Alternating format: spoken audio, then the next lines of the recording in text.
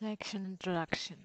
Quantification of adipose tissue and skeletal muscle is of growing interest to understand mechanisms of muscle weakness during aging and in diseases such as sarcopenia and cachexia.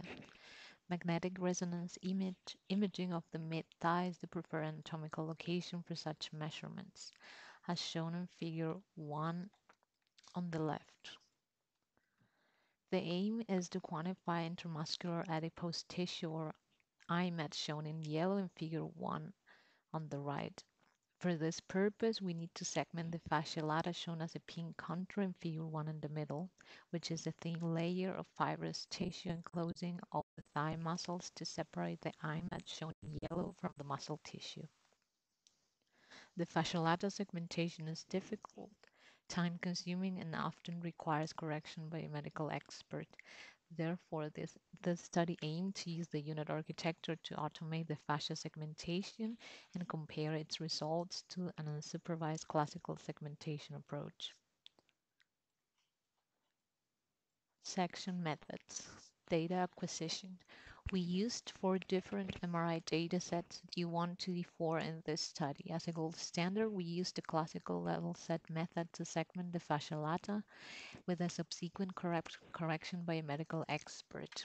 We also compare the unit results to unsupervised masks, which denote the automatic results of the classical level set segmentation.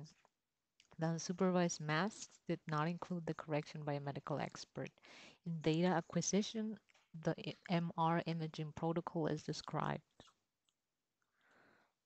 Section Model. The unit architecture was trained on D1 only. A cohort of 43 elderly men, D2 to D4, were used for testing.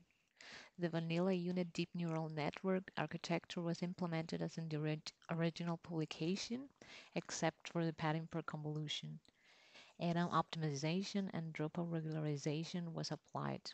Because of the class imbalance, the region of interest bordered by the fascia lata, that is a combination of IMED and muscle tissue as shown in Figure 1 on the right, was segmented instead of the fascia lata contour. Section 2D and 3D unit. First, the unit was trained on single slices. The one consisted of 1960 slices from 70 patients. The 2D unit received the full resolution 512 by 512 pixels per image. D1 was shuffled, normalized, and split into training 70%, validation 15%, and testing 15%. As 28 slices belong to the same patient, we also implemented a patch 3D unit architecture.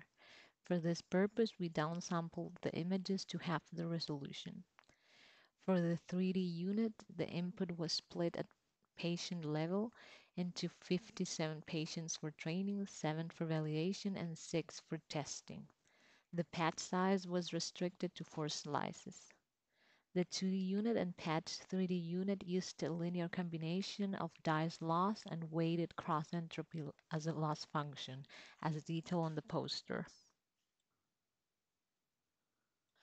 Section Training.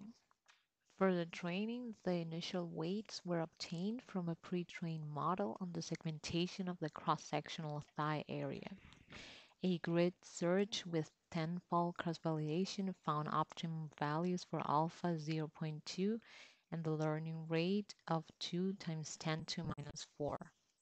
Training of the 2D model took 2 hours for 12 epochs on an NVIDIA GeForce GTX 1066 GB GPU. The last 6 epochs were trained at a learning rate of 2 times 10 to minus 5 to refine the results. Additional parameters are given in the training section of the poster. Section Assessment of Accuracy compared to gold standard. We compare the results of the 2D and 3D unit architecture first to the gold standard segmentation and second with the unsupervised segmentation using 4 different metrics as shown on the poster. The dissimilarity coefficients, the surface dissimilarity coefficients, the Hausdorff distance, and the average symmetric surface distance. Section results. The results of the 2D unit architecture are shown on Table 1 and Figure 2 on the upper right of the poster. The 3D unit results are shown on Table 2 and Figure 3 below. All values in the tables compare the model listed on the data set with the gold standard. One can see that the 2D unit results in general are numerically superior to those of the unsupervised classical segmentation. Statistical tests still have to be performed. As expected, the 2D unit results obtained for datasets 1, which was used for training of the neural network, are numerically superior to those of the three data sets. In Figure 2, the top row shows the 2D unit segmentation results, and the bottom row shows the subtraction between the gold standard and the 2D unit results. The four examples show typical results and demonstrate excellent outcome of the 2D unit model. In populations with higher fat infiltration, in particular the elderly women of dataset 4, the results of the 2D unit architecture required more extensive manual corrections by medical experts than in the other three populations, but this was also the case for the unsupervised set level technique. Figure 3 shows the comparison between the 2D and 3D unit results for three specific subjects. In general, results were comparable, but the 3D unit tended to result in less convex fascia lata contour, in particular in subjects where the unit resulted in some outliers, such as the one seen in dataset 2. Overall, the 2D unit architecture significantly reduced the manual corrections time by 30 to 50%. These corrections have to be applied by a medical expert. The reduction of manual correction time is therefore of high relevance for clinical studies in which typically a large number of data that has to be analyzed. Section discussion. Two different unit models were implemented for the segmentation of the fascia lata. Although the models were only trained on images of elderly men, both approaches delivered excellent results for young men, and with minor limitations also for elderly women, which have a higher amount of intramuscular adipose tissue. The models were able to predict the fascia lata segmentation with higher accuracy than the unsupervised method and halved the time for final manual corrections by a medical expert.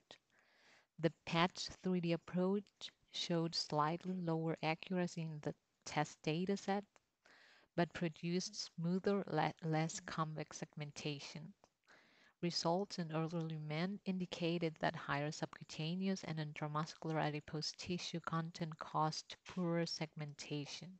We expect that results can be further improved if data from both genders and at different ages and 3D information will be included in the training data.